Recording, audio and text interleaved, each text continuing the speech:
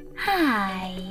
In front of me is TECNO Spark 10 Pro, and today I would like to show you how you can delete a password from Google Passwords Manager. First of all, go into Devices Settings and scroll all the way down right away to access Google section. Then tap on Autofill, Autofill with Google, and Passwords. Following that, just tap on one of your passwords that you wish to get rid of, in my case my Facebook one, and enter your current login method.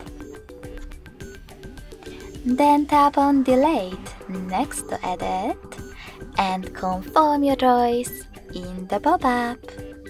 So when I do that, as you can see, my Facebook password was successfully deleted from Google Passwords Manager.